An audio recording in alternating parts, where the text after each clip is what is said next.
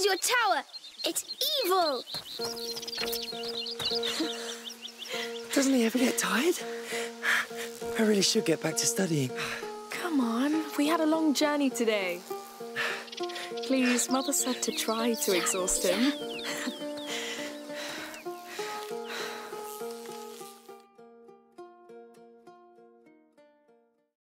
A Plague Tale Requiem é a aguardada sequência de A Plague Tale Innocence, um dos melhores jogos de ação e aventura que joguei na geração passada. E não estou exagerando quando digo que sua protagonista é uma das heroínas mais memoráveis e emocionalmente complexas de todos os tempos. Seu nome é Amicia De Rune, uma jovem de 15 anos de idade que teve sua vida destruída pela Inquisição e, desde então, destinada a assumir o papel de guardiã de seu irmão caçula Hugo, um garotinho de apenas 5 anos de idade e portador da chamada Mácula. Uma misteriosa enfermidade, ou maldição, por assim dizer, que aos poucos vem envenenando seu sangue, sendo uma questão de tempo até que o mate.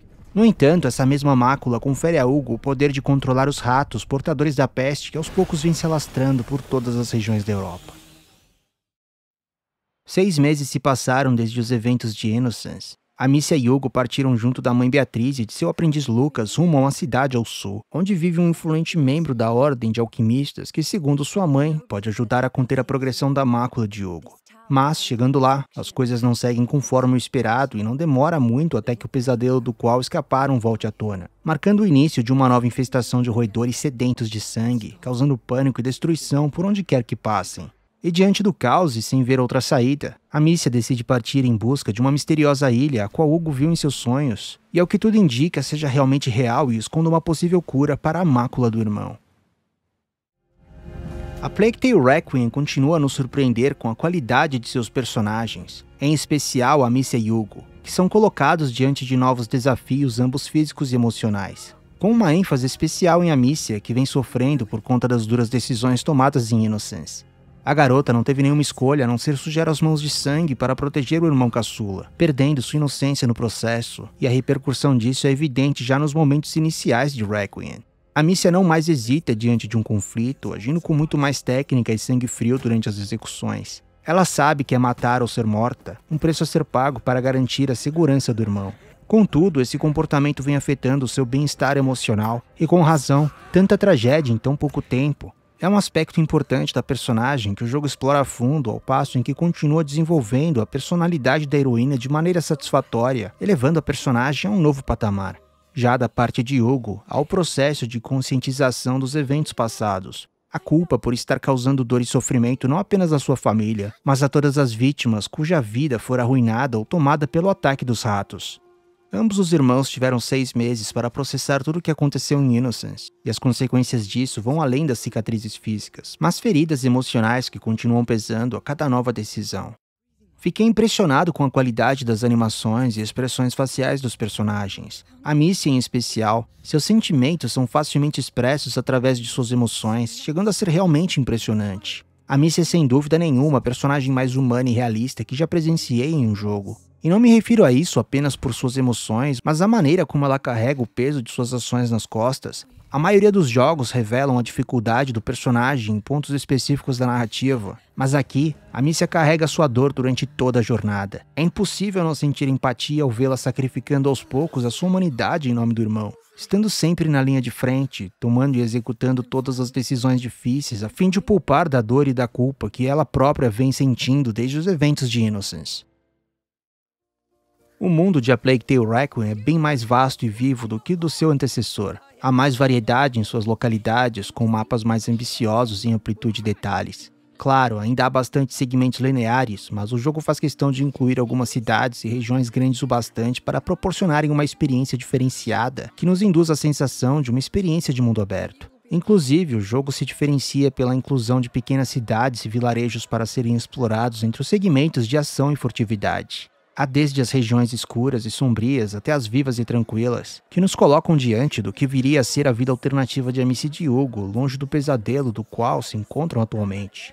Sinceramente, A Plague Tale Requiem é o jogo mais belo que joguei nesta geração. A direção artística do jogo é impressionante. É tudo tão denso e detalhado, desde a vegetação até a estrutura das casas, objetos decorativos ao redor do cenário, ou mesmo o chão em que pisamos durante a navegação pelos mapas.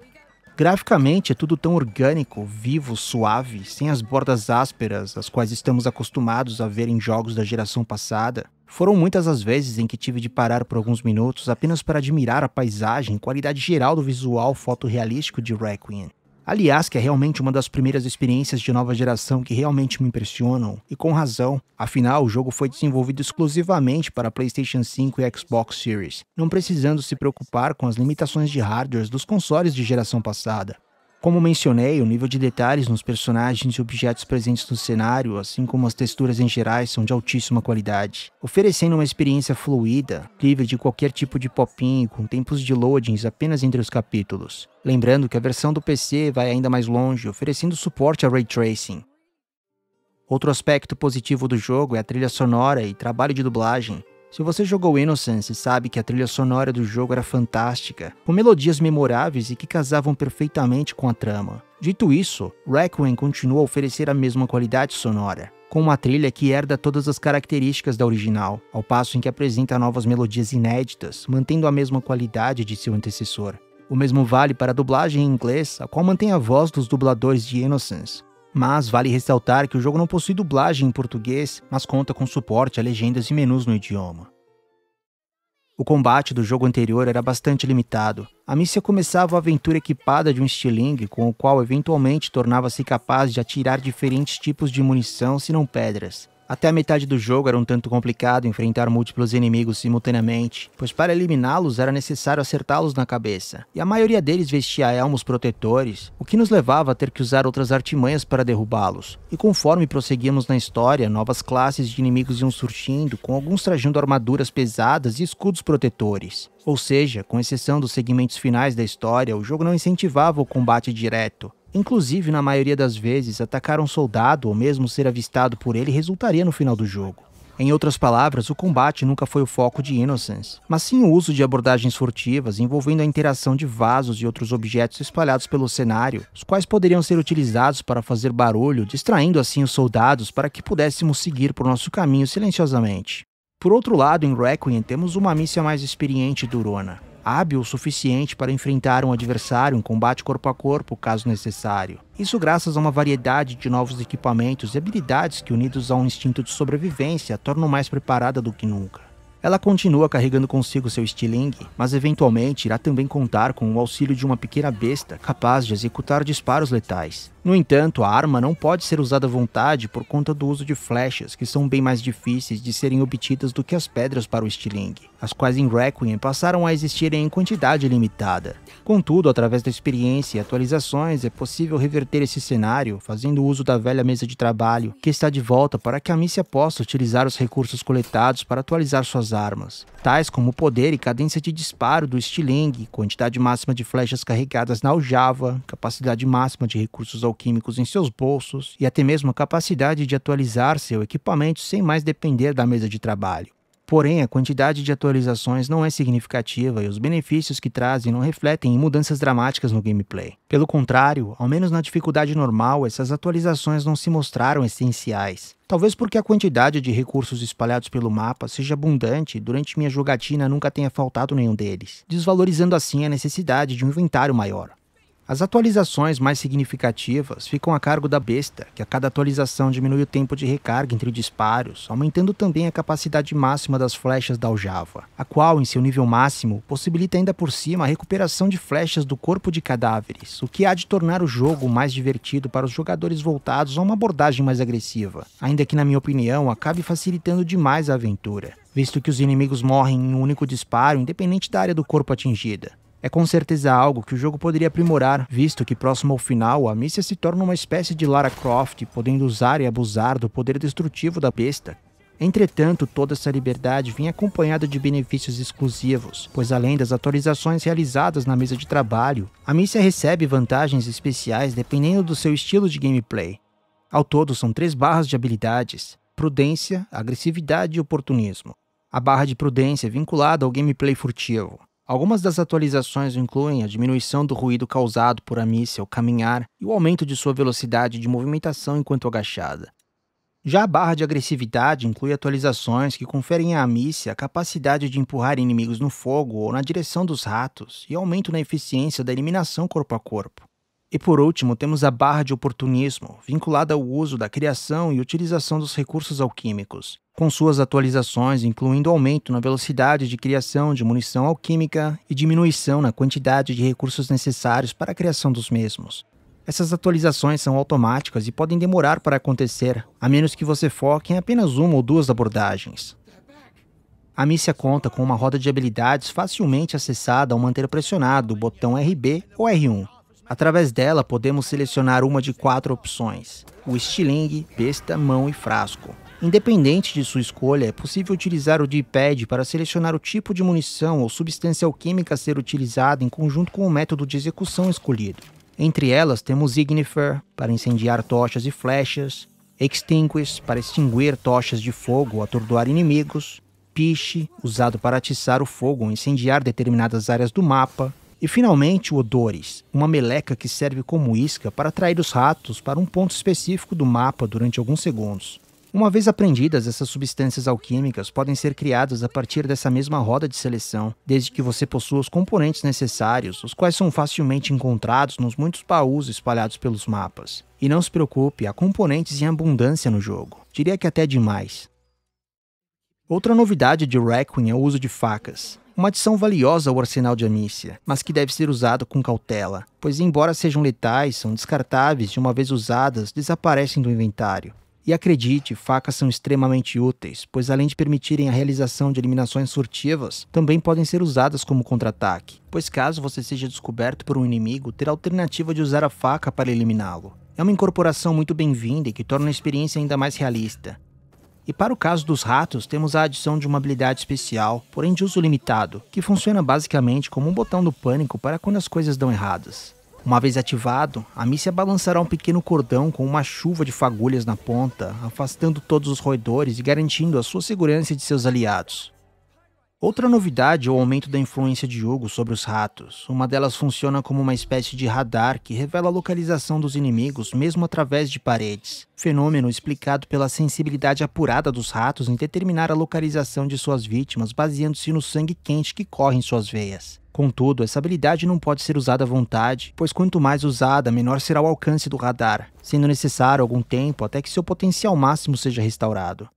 Hugo também pode controlar grupos inteiros de ratos através de uma nova perspectiva em primeira pessoa, que tem um impacto bem mais imersivo do que no jogo anterior. Essa mecânica centraliza a câmera bem no meio dos ratos, nos conectando diretamente a eles como se estivéssemos ali, dramatizando as eliminações e as tornando algo mais pessoal, um massacre provocado por Hugo, e não por uma infestação de ratos agindo por puro instinto. E como você deve ter imaginado, essa habilidade é poderosa demais para ser usada à vontade, ficando restrita a apenas algumas partes específicas da história. Aliás, que o fato dessas habilidades pertencerem ao repertório de jogo significa que nem sempre estarão à disposição de Amicia, tornando os ratos tão letais para ela quanto para o inimigo, o que é ótimo para manter um equilíbrio na dificuldade do jogo. Assim como em Innocence, usamos a luz a fim de evitar sermos atacados pelas criaturas, caminhando pela escuridão, segurando uma pequena tocha enquanto rodeados por milhares de ratos famintos, aguardando apenas uma oportunidade, um deslize para nos devorar. E no caso, a Amicia continua usando os roedores contra os inimigos, indiretamente, sabotando a fogueira, tochas e lamparinas dos adversários, ou atraindo-os para fora de seu esconderijo, e sempre que possível, contando com a habilidade de Hugo, que quando disponíveis são mortalmente eficazes. O jogo anterior envolvia os ratos na maioria de seus puzzles de maneira inteligente e desafiadora. E isso não é diferente em Requiem. Os ratos desempenham um papel importante na interação com os desafios, puzzles e dinâmica de exploração. Se durante o dia enfrentamos inimigos humanos, à noite lutamos para sobreviver à infestação de roedores. E se no jogo anterior tínhamos milhares deles, em Requiem temos centenas de milhares, podendo chegar a um total de 300 mil ratos em uma única cena. Um número realmente impressionante. O jogo conta com alguns colecionáveis na forma da coleção e do herbário de Hugo e dos chamados souvenirs. A coleção e o herbário de Hugo são flores e penas que, uma vez encontradas, podem ser equipadas em Amicia. Já os souvenirs são cenas especiais espalhadas pelo jogo, as quais envolvem Amicia e seus companheiros de viagem. Essas cenas podem ser destravadas por meio da realização de atividades locais, como minigame de tiro ao alvo, ou pela interação com o objeto, NPC e coisas do tipo. Cada souvenir conta com sua própria ilustração artística, além de poderem ter seus diálogos reproduzidos através do menu do jogo. You should sit down. Oh, so that's all you have to say? Ao longo da jornada, Amicia e Hugo contarão com o auxílio de aliados, e assim como no jogo anterior, cada um deles possui algum tipo de habilidade de suporte que os tornam essenciais durante sua participação na história. Um deles é o alquimista Lucas, uma verdadeira caixa de surpresas que serve ao propósito de ajudar a Amicia a recordar as habilidades aprendidas no jogo anterior, assim como introduzir alguns novos truques para seu arsenal. Mas para evitar spoilers, irei parar por aqui. A versão do PlayStation 5 se beneficia do uso do controle DualSense, que, embora sutil, contribui para a imersão durante o gameplay. É possível sentir a irregularidade do terreno ou o esforço de Amicia durante uma fuga por meio das vibrações do controle, que parecem acompanhar o atrito de seus pés com o chão. O mesmo acontece quando agachados meio a grama alta, ou quando subimos por uma escada ou nos agarramos a uma plataforma. Mas a sensação mais agradável se dá quando usamos o estilingue e somos capazes de sentir a precisão do disparo enquanto mantemos o gatilho pressionado. De modo geral, o jogo faz bom uso do DualSense. A Plague Tale Requiem é um dos melhores jogos que joguei em 2022. Trata-se de uma aventura emocionante que aprimora em todos os aspectos de seu antecessor, oferecendo uma aventura inesquecível, cheia de altos e baixos e com momentos tocantes que o farão se emocionar com sua narrativa do início ao fim. Uma jornada que não posso deixar de recomendar a todos os fãs do primeiro jogo, e caso esta seja a primeira vez que você esteja ouvindo falar da série, não perca a chance de jogar a Plague Tale Innocence e Requiem em sua devida ordem cronológica. Você não vai se arrepender. É uma história poderosa e com personagens vivos e carismáticos, além de ser uma verdadeira experiência de nova geração que coloca o poder do hardware do PlayStation 5 e Xbox Series X para trabalharem a todo vapor. Mas então é isso, eu vou ficando por aqui, e eu espero que esta análise tenha te ajudado a conhecer a Plague Tale Requiem um pouco melhor. Se sim, não esquece de deixar um like no vídeo, quem sabe se inscrever no canal, caso ainda não seja inscrito. Muito obrigado a todos e até o próximo vídeo. You can go back inside if you want. No, it's all right. I won't let you down. I told you. For now, we'll get that boat moving. But it's not over yet. Yes, go on. Thank you.